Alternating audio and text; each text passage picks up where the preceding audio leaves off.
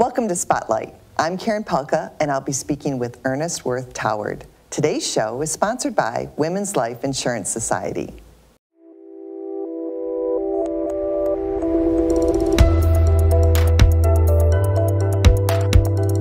Welcome, Ernest, to Spotlight. Thanks, Karen, for having me. Oh, it's exciting to talk with you about all the different things that you do, running a large nonprofit as a CEO, but all of these other things. But today we have Rock the Block, and it has nothing to do with music. No, it doesn't. For those of your viewers that are not aware, Rock the Block is a partnership that is in its 5th year. And we literally go into the community in one day, even though there are days that build up and after it, but a one-day focus, and do repairs and beautification in neighborhood that has been selected. Our key partners are the Blue Water Area Chamber and, of course, the City of Port Huron. And this year's focus is in the Haynes Park area, which, if you haven't been by there, they've already done the beautification process there with new equipment and everything.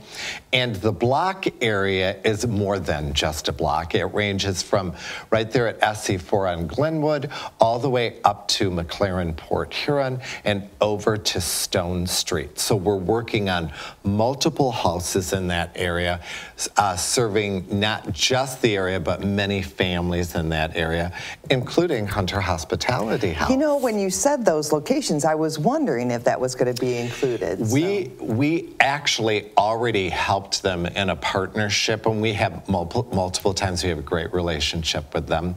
And we redid the ramp and fixed it. I did see now, that. During Rock the Block, because it's a part of it as well, we will have volunteers out there staining that portion too. Oh, wonderful. So we serve families and other extension of families through other nonprofits as well. Right. So it's really a great opportunity for people to volunteer and maybe get their feet wet with Habitat to volunteer all year long. So how can someone get in, how can someone get in and volunteer for this event on Saturday? August 26th, yes. So your best link is you can go right in through the chamber and speak to Joyce. She would help you. Thelma would too, if you can ever get a hold of her, as busy as she is. And Kara Geib from our office actually oversees this entire Rock the Block program. Our number is 810-985-9080, and Kara's extension is 200.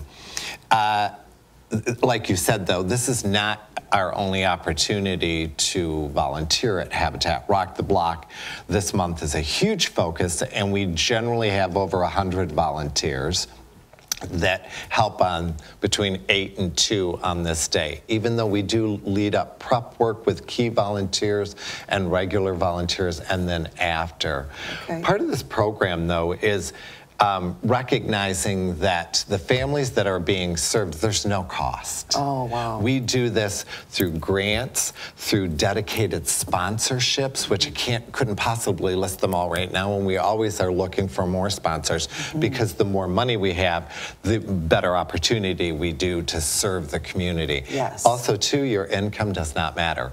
Wow. We also serve landlords as well, because we want every part of the community and neighborhood that we're working with to have the opportunity to repair, beautify, and strengthen our housing industry. So. Absolutely, and this is all exterior work. It is. During this time frame, and like you said, some of the exterior work requires more than just that portion of a day, so they can work those things out, those landlords and homeowners. But I love the idea that, you know, we're working around, and over the course of time, this has only been 5 years, how many people you've impacted to make our community stronger. Exactly. So you're talking about, when we say Rock the Block, it's really plural, because we go into an area, we canvass, we send letters to the homeowners through the tax base so that we know that who we're directly contacting and saying,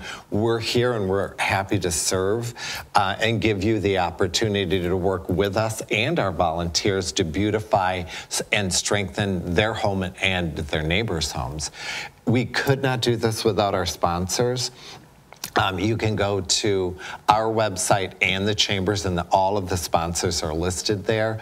We could not without our partnerships, which are key, which is the Blue Water Area Chamber. Thelma is so instrumental in our community and making it so strong. And getting to serve with her on anything is a blessing for me, and I know you know that too. Complete joy. And her friendship. Yes. And Joyce is just phenomenal there too.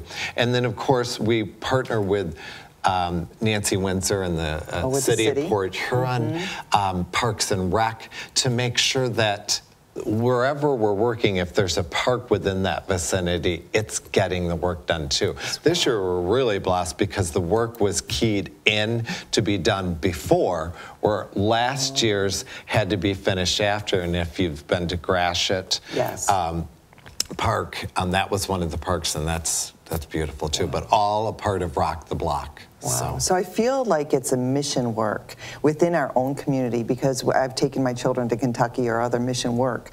And so, you know, let's serve in our community, let's serve afar, but, you know, reach out to Habitat, Blue Water, or the Chamber, Blue Water Chamber, and contribute, because I think that together we can make our community stronger. Yes, and even if you can't with this particular one, it is an annual event.